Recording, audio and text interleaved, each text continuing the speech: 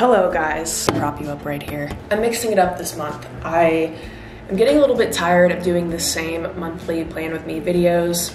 I just feel like I say the same thing over and over again in those videos, and they just have gotten repetitive for me to film, and I'm sure repetitive for you guys to watch. March is definitely one of those months for me that isn't very exciting. Like moving into April, May, June, like that gets more exciting because spring is coming, but March just feels like, at least here in Virginia, it's like the endless winter and it's gloomy outside and it's like 3 months into the year, so you're kind of like coming down from that New Year's excitement, and the March slump is real, but I'm gonna try to avoid that this year and not let that affect me. You know, I'm really trying this year to not just fall into mental patterns that I fall into just by habit, and just quickly be like, no, I'm not gonna just be like, oh, March is a throwaway month. What does that even mean? Okay, this year, we're not doing that anymore. We're not allowing self-sabotage to creep in, and we're gonna make the most of every day and be present, show up for ourselves, for our goals. We have a lot of things to do today, and I'm excited, so let's get into it.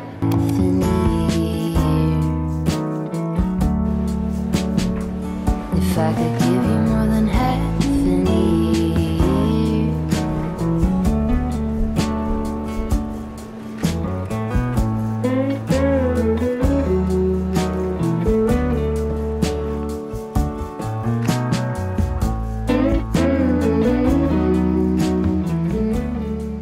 I thought I would quickly show you the books I'm going to be reading in March because I know you guys love books. I always get comments and DMs anytime I mention books. So the first book I'm going to be reading is Project Hail Mary by Andy Weir. This is a science fiction by the guy who wrote The Martian, which I haven't read, but I'm very excited to read this.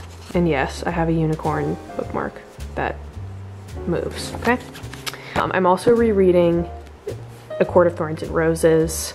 If you haven't heard about this, I feel like it's kind of impossible to not know about this these days, but I'm pretty sure the author is going to be releasing a new book in the series this year, and I read this years ago, so I completely forget a lot of what happens, and I haven't read the newest one, A Court of Silver Flames, so I wanted to give it a reread because I want to be prepared if she releases a new book. So I recently got this calendar, it's from Amazon, and I just like having this here with my general plan because I like putting just the basic highlights of my month here on the board from my planner, like take what I put on my planner and do an even more simplified version and put it on here just so I can see like basic times of, you know, deadlines or times when I'm not going to be here, when I need to plan ahead.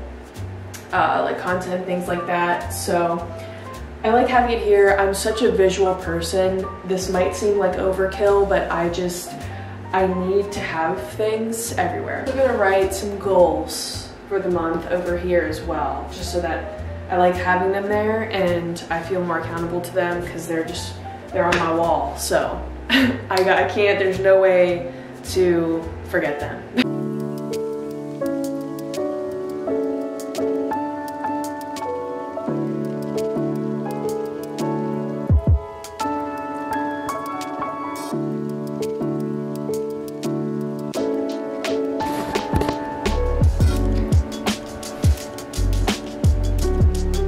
Taylor Swift concert.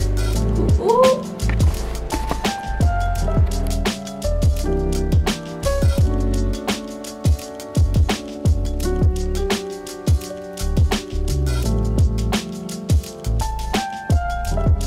Alright, then every month I make new wallpapers for you guys, free wallpapers. I will have these linked below, but I thought I would show you a little bit of the process of me making them.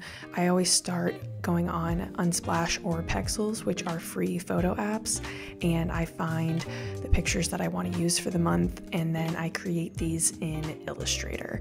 I like using Illustrator just because I'm used to it, and I put in all of the pictures and I start putting the month on each of the wallpapers, and I just play around with different fonts and layouts, and I basically just kind of mess around with it until I get a look that I like.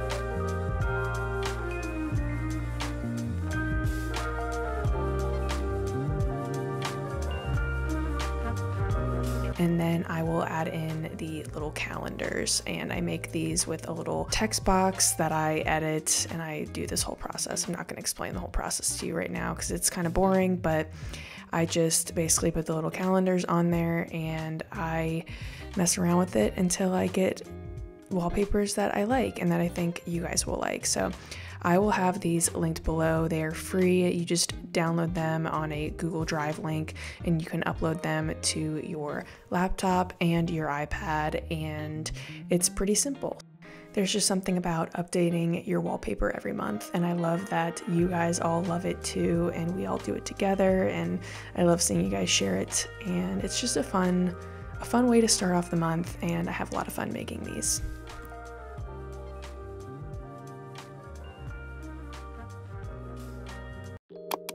Now it's time to plan the month. We've cleaned and tidied and gotten everything organized. We can sit down and really think about our month. So my intention for this month is just consistency with work and wellness.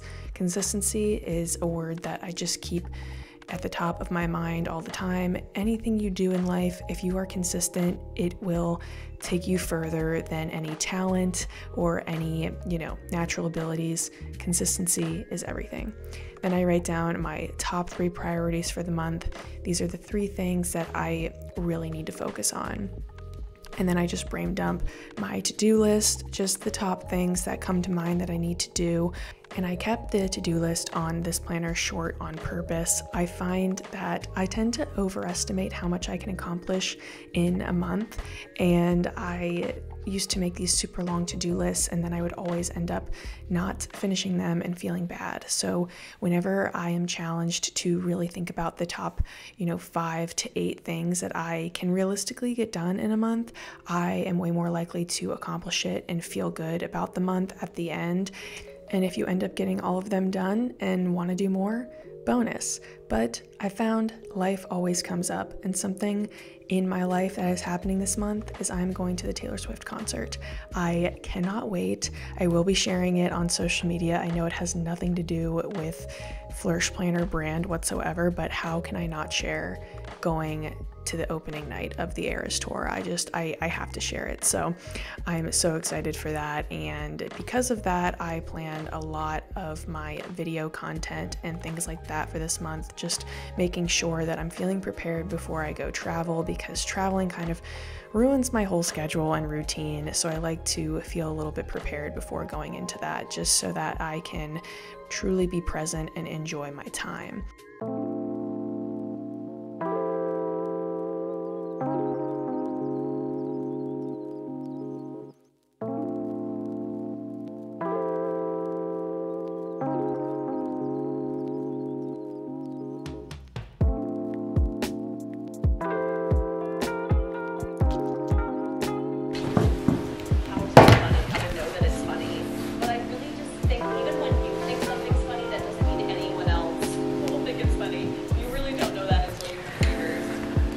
Then it's time to make my March vision board. And of course, this month, like other months, is just about being consistent with my routines.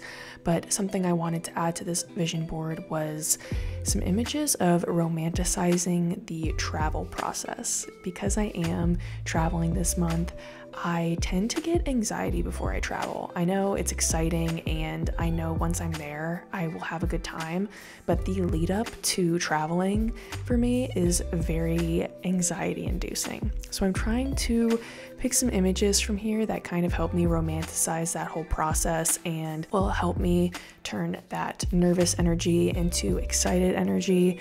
I don't know if anybody else also gets nervous or weird about traveling. I'm such a creature of habit, and I love my routines and I love my day-to-day, which is why it's good to travel, to get me out of that routine. And I just have to remind myself that these are good things, nothing to be nervous about or anxious about. And that completes the March planning reset session. Whatever your year is looking like so far, whatever your goals are looking like so far. I just want to say you're doing great. I believe in you. You got this. And no matter what, even if you feel like you're having a bad start to the year, a slow start to the year, it's completely okay. You got this. Thank you guys for watching this video. I'll see you in the next one. Bye.